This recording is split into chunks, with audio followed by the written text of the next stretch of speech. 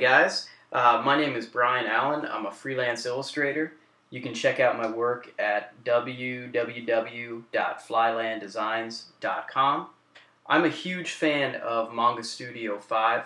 I've been using Manga Studio for about 2.5 years now. I use it for probably about 90% of all the artwork I create.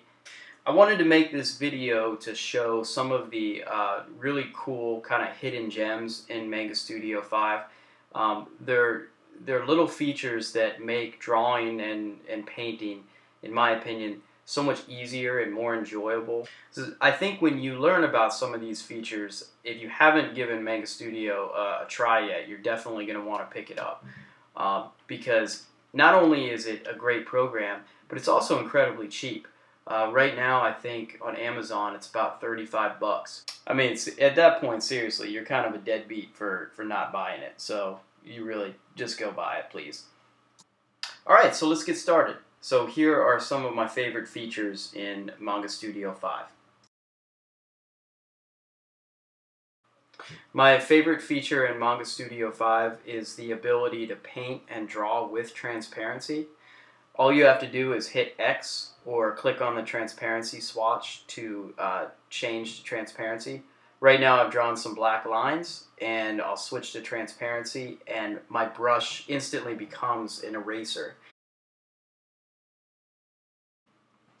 One of my favorite features in Manga Studio 5 are reference layers. Now, the way that I usually color artwork is I have a flat colored layer underneath the actual artwork. And this is used just to make quick selections so that I can, sort of like an airbrush frisket, so I can color inside those selections without going outside the lines. Now, the problem with doing this in Photoshop is that I have to continuously switch back and forth between layers. I would need to switch to the flat layer and then make the selection and then switch back to the color layer and do my painting.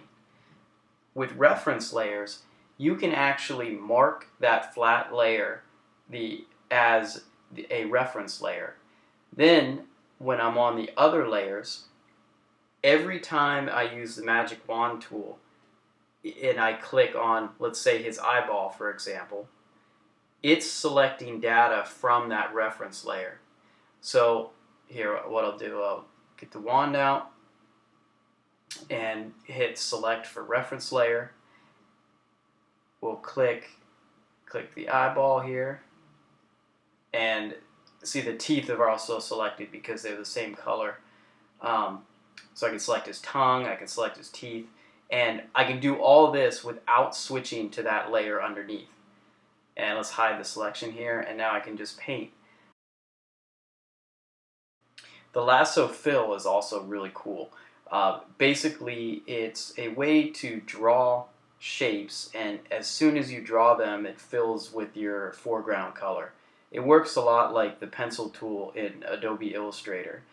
You can also change the stabilization settings so that you can draw like really kind of smooth, curvy shapes, or we could draw some tribal shapes here. The pen selection tool is also very cool. Basically, it's a way to draw just like you would with a brush or a pen, but as soon as you draw it, it instantly becomes a marquee selection. So what I'll do is I'll use it a lot for little highlights like this, like in her hair. We'll take the airbrush and fill all those in. So I find it works a lot quicker than drawing all of those with the lasso tool. The symmetry rulers in Manga Studio 5 work a lot like they do in Sketchbook Pro. I wish this was something Photoshop had. It saves so much time when you're working with any kind of symmetrical design. I often will do the pencil stage with the symmetry ruler turned on, and then I'll go back in and ink with it turned off. That way it doesn't have like a completely symmetrical look to the design. And if the kids are in bed and you want to get really crazy, you can do symmetrical rulers, I think with up to 16 different lines. So you can create some kind of weird spiral graphy designs. And I've actually done this a couple times for emblems and background designs. Ooh, that's cool. think I just designed the next tool cover right here. Manga Studio 5 has these cool editable gradients. So just like in Adobe Illustrator, you can lay down a gradient and then afterwards change the size of it, add or subtract colors, change the colors themselves, and then change the spacing of the gradient. And once you find something you like, then you can rasterize it if you want to bring it into Photoshop. When I'm drawing, I like to flip the canvas left and right to make sure that I'm not making any errors. In Photoshop, when you do that, it literally flips all the pixels left and right, so that can sometimes take some time.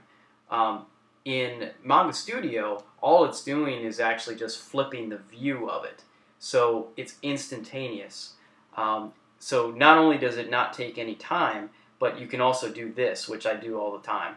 You can open up a new window and then flip that window the other way. So as you're drawing, you can see a live preview of your artwork, but mirrored, which is super helpful.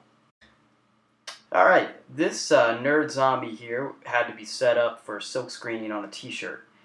Manga Studio lets you actually paint and create editable halftone layers. So I can sit here and take this pink color and change it to black and actually change the shapes of the halftone dots and the size. I think we're going with 55 LPI here. And the fantastic thing is this is all changeable at any time. If it turns out that I was using the wrong LPI, I can go back to this file and change that in a second without having to redo or re-output the artwork. And once you have something you like, you can just rasterize it and change it to black, and you're ready to go. Manga Studio supports 3D objects, .obj files, and it also comes with a huge library of objects and these posable mannequins.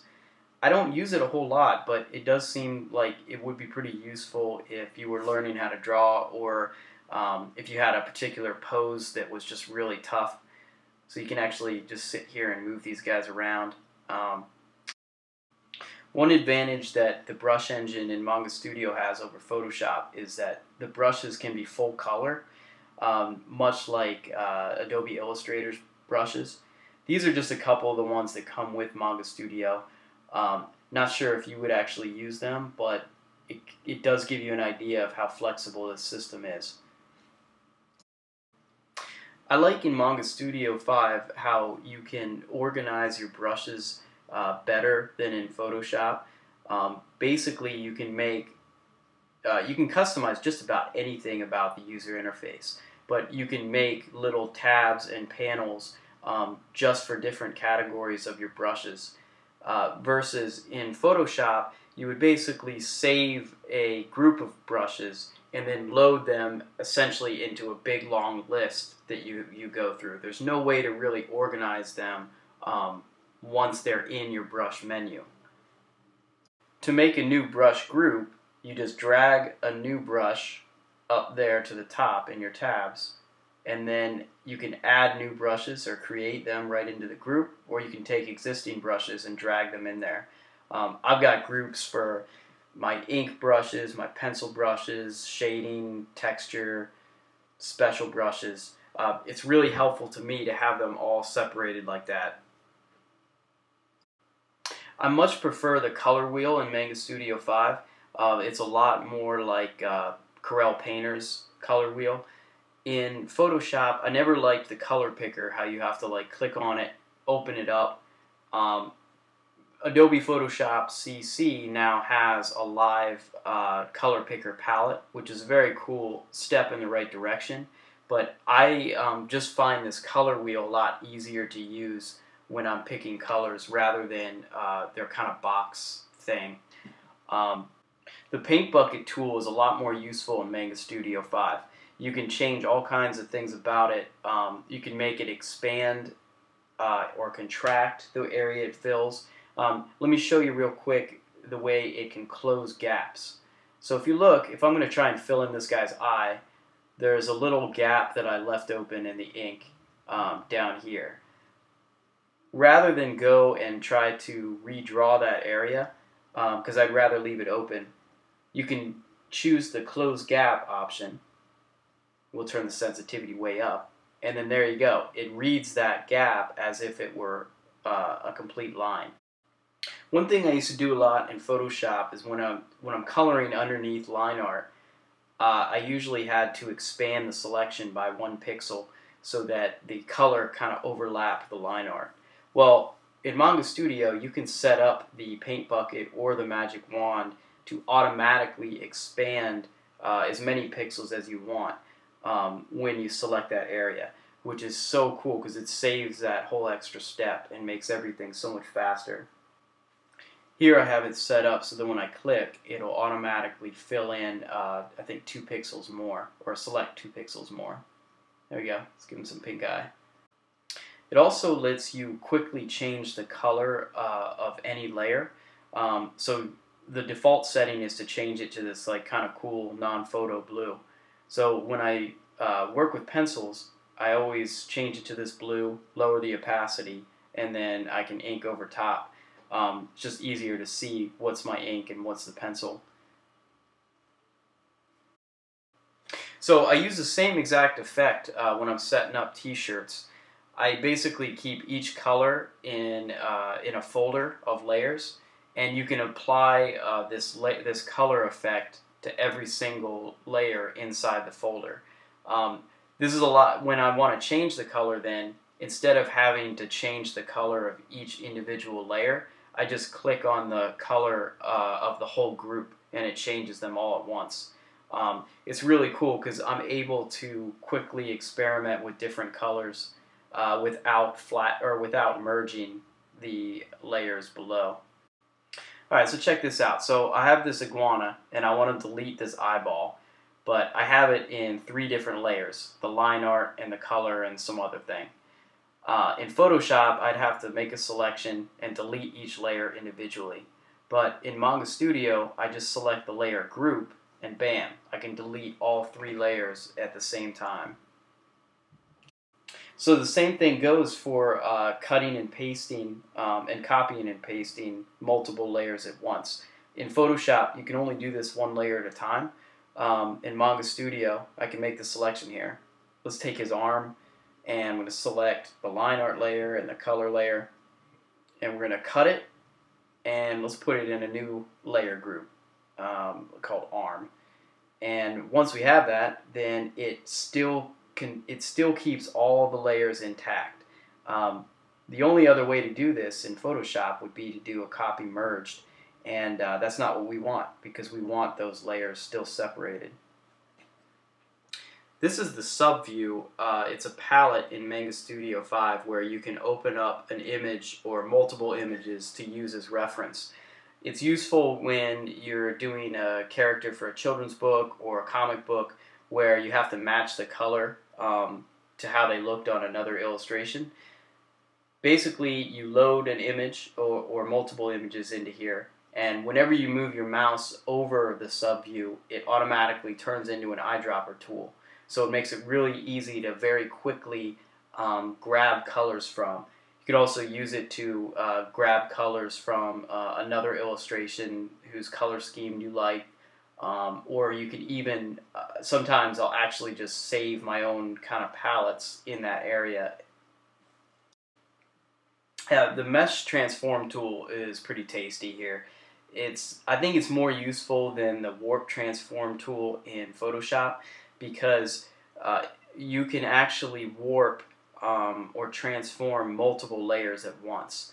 So here I'm going to try and bend Kermit's feather here, and I'm moving the line art layer and the color layer and a highlights layer all at the same time. You can actually change the amount of the number of grid points here, which gives you a lot of flexibility. I actually only want a couple here, so this is, yeah. So once you do that, then you can kind of bend these things around, and there you go. A neat feature in Manga Studio 5 is that it treats brush strokes that are made really quickly together as one undo step. So if I'm doing a bunch of tiny little strokes and I realize I don't like them, I can just hit undo once and then they all go away. Whereas like in Photoshop, that would have been probably 20 little undos. Alright, so this is cool. There's a way in Manga Studio to quickly take scanned line art and separate it from its background so that you can paint underneath. And it does it in a way that's very quick, and it doesn't create any like white edges, and it really extracts every bit of the line art. All you got to do is take your layer and then go to Edit, Convert Brightness to Opacity. And then you got yourself a zombie ready to be painted. I like the way Manga Studio handles drawing straight lines. Like when you're doing it here in Photoshop, you hold Shift, and basically, if you're using a brush with pressure sensitivity, it's going to make the brush thick to thin, which is not usually what you want. Here in Manga Studio, when you hold Shift, it basically gives you a preview of what your line is going to look like, and then when you let go, it will finish the line without any pressure sensitivity. And if you move the brush around while you're holding Shift, you can still draw freehand, and then when you let go of or when you lift up the pen, it will become a straight line. So it's really cool because it makes this continuous, seamless line. The rulers are one of the main advantages that Manga Studio has. You can draw all kinds of different rulers. Like here's a parallel line ruler, which is really helpful. You can move the ruler pretty easily just by holding Control and move it around. Now any line here will be parallel to that. It has figure rulers for drawing circles. In Photoshop, I used to draw a path and then stroke the path, which sounds dirty. But with the rulers, you can really get a nice, like, pressure-sensitive line and line weight variation while not having to worry about, of course, drawing a perfect figure. And they also have perspective rulers, which are incredibly helpful, focus line rulers, and they even have freehand rulers, so you can just quickly draw your own curves and then go back over them again with pen pressure variation. And that's it. Thank you for watching. Please post any questions or comments you have in the comments section, and I'll answer them as quickly as I can.